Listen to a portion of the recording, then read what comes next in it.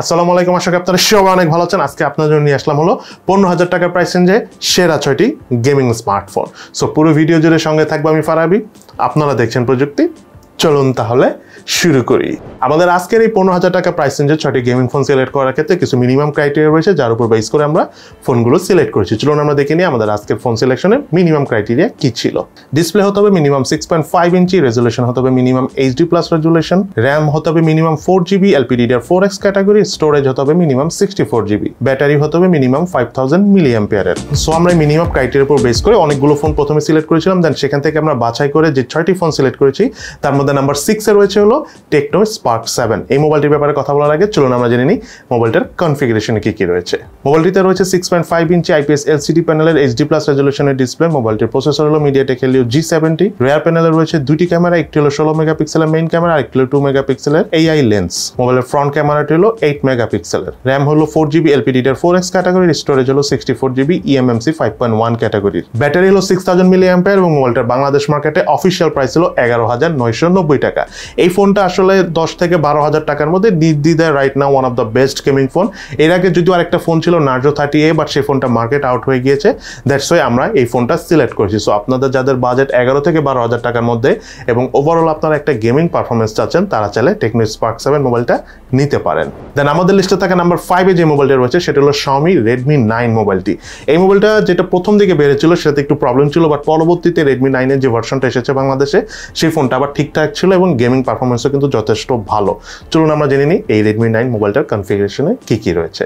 মোবাইলটিতে রয়েছে 6.53 ইঞ্চি সাইজের IPS LCD প্যানেলের ফুল HD+ রেজুলেশনের ডিসপ্লে। প্রসেসর হিসেবে রয়েছে মিডিয়াটেক হেলিও G80। রিয়ার প্যানেলে রয়েছে টোটাল 4টি ক্যামেরা, এর মধ্যে মেইন ক্যামেরা হলো 13 মেগাপিক্সেলের, দেন আরেকটি ক্যামেরা হলো 8 মেগাপিক্সেল আলট্রা ওয়াইড ক্যামেরা এবং বাকি দুটি ক্যামেরার মধ্যে একটি হলো 5 মেগাপিক্সেলের ম্যাক্রো সেন্সর ক্যামেরা, একটা হলো 2 মেগাপিক্সেলের ডেপথ সেন্সর ক্যামেরা। মোবাইলের ফ্রন্ট ক্যামেরাটি হলো 8 মেগাপিক্সেলের। র্যাম হলো 4GB LPDDR4X ক্যাটাগরি, স্টোরেজ হলো 64GB eMMC 5.1 ক্যাটাগরি। ব্যাটারি হলো 5020 mAh এবং মালটা বাংলাদেশ মার্কেটের প্রাইস হলো 14,990 টাকা, অর্থাৎ 15,000 টাকা।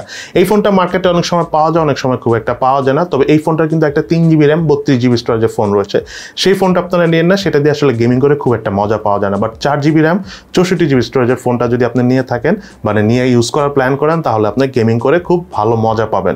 আর এই ফোনটা কিন্তু ফুল HD+ রেজুলেশনের একটা ফোন, সো আপনি বুঝতেই পারতেছেন যে মাল্টিমিডিয়া কনজাম্পশন করেও যথেষ্ট ভালো লাগবে আপনাদের কাছে।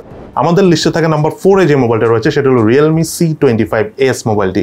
এই মোবাইলটির ব্যাপারে কথা বলার আগে চলুন আমরা জেনে নিই মোবাইলটার কনফিগারেশনে কি কি রয়েছে। মোবাইলটিতে রয়েছে 6.5 ইঞ্চি সাইজের IPS LCD প্যানেলের HD+ রেজুলেশনের ডিসপ্লে। মোবাইলটির প্রসেসর হলো মিডিয়াটেক হেলিও G85। রিয়ার প্যানেলে 3টি ক্যামেরা রয়েছে, এর মধ্যে মেইন ক্যামেরাটি 48 মেগাপিক্সেলের, বাকি দুটি ক্যামেরা 2 মেগাপিক্সেল করে ম্যাক্রো সেন্সর ক্যামেরা এবং ডেপথ সেন্সর ক্যামেরা। মোবাইলের ফ্রন্ট ক্যামেরাটি হলো 8 মেগাপিক্সেলের। র্যাম হলো 4GB LPDDR4X ক্যাটাগরি, স্টোরেজ হলো 64GB eMMC 5.1 ক্যাটাগরি। ব্যাটারি হলো 6000 mAh এবং মোবাইলটা বাংলাদেশ মার্কেটের প্রাইস হলো 14,490 টাকা, তো 14,500 টাকার মতো।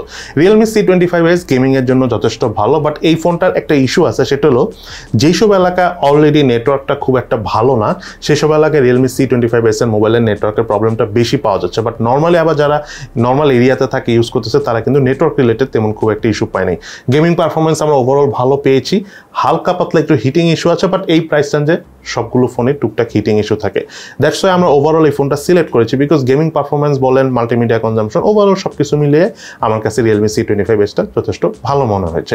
এবং এই মোবাইলটার ব্যাপারে যদি আপনারা আরও ডিটেলস জানতে চান, তাহলে অবশ্যই আই বাটনে ক্লিক করে Realme C25s মোবাইলটির সম্পূর্ণ বিস্তারিত রিভিউ রয়েছে আমাদের চ্যানেলে, সেটা দেখে নিতে পারেন, তাহলে একদম আরও ক্লিয়ার হয়ে যাবেন। দেন আমাদের লিস্টে থাকে নাম্বার 3 তে যে মোবাইলটা রয়েছে সেটা হলো ইনফিনিক্সের Hot 10s। এই মোবাইলটা হলো 15,000 টাকা প্রাইসে একমাত্র ফোন যেটাতে 90Hz রিফ্রেশ রেট রয়েছে। তার পাশাপাশি এই মোবাইলটার কিন্তু আমরা গেমিং পারফরমেন্সও যথেষ্ট ভালো পেয়েছি। চলুন আমরা জেনে নিই মোবাইলটার কনফিগারেশনে কি কি রয়েছে।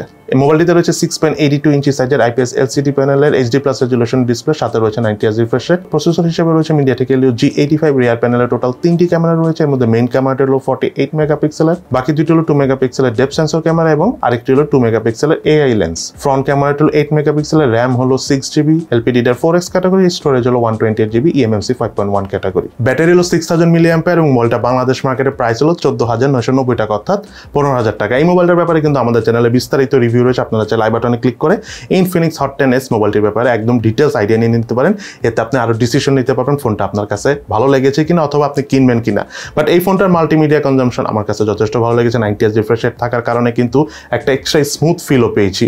আর সবথেকে বড় কথা গেমিং পারফরমেন্সও আমার যথেষ্ট ভালো লেগেছে এবং মোবাইলটা যেহেতু হিটিংটা একটু কম হয় দ্যাটস আমরা এটা থার্ড পজিশনে সিলেক্ট করেছি। দেন আমাদের লিস্টে থাকা নাম্বার 2তে যে ফোনটা রয়েছে সেটা হলো পোকো M2 রিলোডেড। এই মোবাইলটার ব্যাপারে কথা বলার আগে চলুন আমরা জেনে নিই মোবাইলটার কনফিগারেশনে কি কি রয়েছে। মোবাইলটিতে রয়েছে 6.53 ইঞ্চি সাইজের IPS LCD প্যানেলের ফুল HD প্লাস রেজলিউশনের ডিসপ্লে। প্রসেসর হিসেবে রয়েছে মিডিয়াটেক হেলিও G80। রিয়ার প্যানেলে রয়েছে টোটাল 4টি ক্যামেরা, এর মধ্যে মেইন ক্যামেরাটি হলো 13 মেগাপিক্সেলের, দেন রয়েছে 8 মেগাপিক্সেলের আলট্রা ওয়াইড ক্যামেরা, আর একটি হলো 5 মেগাপিক্সেলের ম্যাক্রো সেন্সর ক্যামেরা এবং সর্বশেষ ক্যামেরাটি হলো 2 মেগাপিক্সেলের ডেপথ সেন্সর ক্যামেরা। ফ্রন্ট ক্যামেরাটি হলো 8 মেগাপিক্সেলের, র্যাম হলো 4GB LPDDR4X ক্যাটাগরির, স্টোরেজ হলো 64GB eMMC 5.1 ক্যাটাগরির। ব্যাটারি হলো 5000 মিলিঅ্যাম্পিয়ার। মোবাইলটা বাংলাদেশ মার্কেটে প্রাইস হলো 14,999 টাকা অর্থাৎ 15,000 টাকা। এই ফোনটা কিন্তু যথেষ্ট ভালো, এটা ক্যামেরা পারফরমেন্স ওভারঅল অনেক ভালো। ওয়াইড অ্যাঙ্গেল ক্যামেরা রয়েছে যেটা আমরা Redmi 9 এর ক্ষেত্রেও দেখেছি। আর এই ফোনটার যে বিষয়টা হলো গেমিং এর জন্য নাম্বার 2তে সিলেক্ট করার অন্যতম প্রধান কারণ হলো সচরাচর এই রেঞ্জের ফোনগুলি 15-16,000 বা 20,000 টাকা অনেক দ্রুত হিট হয়ে যায়, but Poco M2 related time দেখছি যে হিট হয় বাট একটু সময় নেয়। সো ওভারঅল আমরা গেমিং পারফরমেন্স বলেন, স্টেবিলিটি বলেন, পোকো M2 রিলেটেডের যথেষ্ট ভালো পেয়েছি। দ্যাটস আমরা এই ফোনটা আসলে সিলেক্ট করেছি এবং পোকো M2 রিলেটেডের ব্যাপারে আমাদের চ্যানেলে কিন্তু একটা ফুল রিভিউ রয়েছে, আপনারা চাইলে আই বাটনে ক্লিক করে সেই রিভিউ ভিডিওটা দেখে নিতে পারেন, তাহলে এই মোবাইলটির ব্যাপারে আরও ডিটেলস আইডিয়া হয়ে যাবে। আরেকটা কথা বলে রাখি, এটাও কিন্তু ফুল HD প্লাস রেজলিউশনের ডিসপ্লে সহ আসা একটা ফোন। সো মাল্টিটাস্কিং পারফরমেন্সও কিন্তু যথেষ্ট, মাল্টিমিডিয়া পারফরমেন্স কিন্তু যথেষ্ট ভালো পাবেন। দেন আমাদের লিস্টে থাকা নাম্বার 1-এ রয়েছে হলো ইনফিনিক্স নোট 10। এই মোবাইলটার ব্যাপারে কথা বলার আগে চলুন আমরা জেনে নিই মোবাইলটার কনফিগারেশনে কি কি রয়েছে। এতে রয়েছে 6.95 ইঞ্চি সাইজের IPS LCD প্যানেলের ফুল HD প্লাস রেজলিউশন ডিসপ্লে। প্রসেসরটি হলো মিডিয়াটেক হেলিও G85। রিয়ার প্যানেলে রয়েছে ট্রিপল ক্যামেরা, এর মধ্যে মেইন ক্যামেরাটা হলো 48 মেগাপিক্সেলের, বাকি দুটি হলো 2 মেগাপিক্সেলের ডেপথ সেন্সর ক্যামেরা এবং আরেকটি হলো 2 মেগাপিক্সেলের AI লেন্স।